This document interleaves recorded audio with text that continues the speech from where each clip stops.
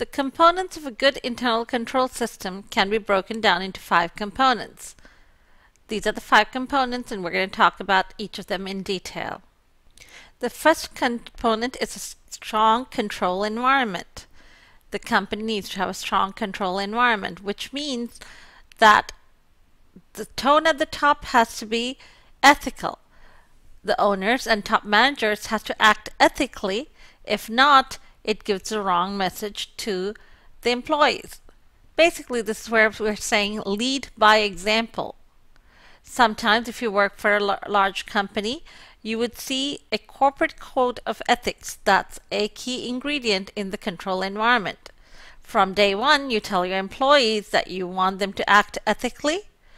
Management does so by acting ethically and leading by example, and there's a written corporate code of ethics that tell the employees these are behaviors that are not acceptable within the company. When you set it down up front, it's more likely that you will have a strong control environment.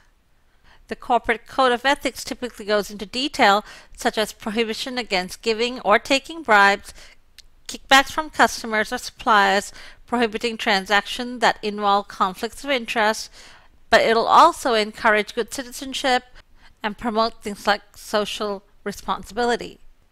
If a manager does not abide by the code of ethics and does things that are fraudulent or goes against the code of ethics, basically it sends a message to your employees that we have all these control procedures, but those are not really important because the manager is not leading by example. So one of the most important ingredients is the control environment. The top managers and owners have to act ethically for internal controls to be effective. The next component of a strong internal control system is to conduct a risk assessment. What a risk assessment does is it identifies business risks and then establishes procedures to deal with risks. For example, let's take a look at Kraft Foods. What kind of risks would Kraft Foods face? The number one risk would be that their food products could be contaminated and could harm people. Another risk may be that the company could run out of money and they could face bankruptcy. Once a company identifies all the possible business risks, they have to come up with procedures to prevent those risks and causing the company financial or any other harm. Information systems mainly deal with how accounting information enters and exits the company. Also, we have to have a system where every transaction is captured as they occur, journalize those transactions, post them in the ledger, and report them in the financial statements. The fourth component is control procedures.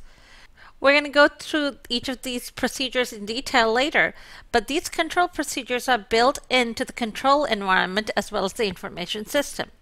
The control procedures are how the companies use to meet the 5 objectives of internal control.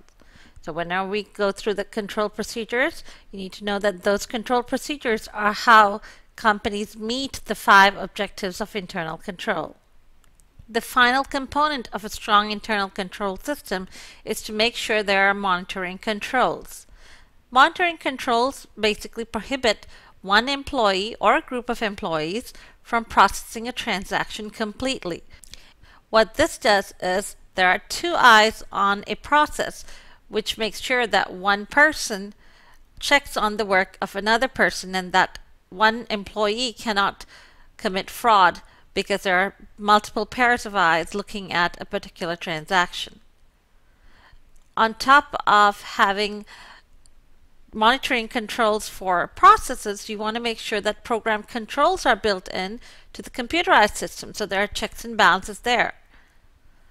Another way that you've got monitoring controls is companies hire auditors to monitor controls. There are auditors called internal auditors. These auditors monitor controls from inside the company. Internal auditors are employees of the company. However, they audit the processes and the controls within the company. Then there's external auditors.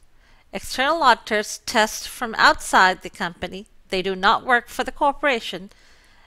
If the company is a publicly traded company, the Sarbanes-Oxley Act requires external auditors to test the controls and to give an opinion whether the internal controls are accurate and reliable.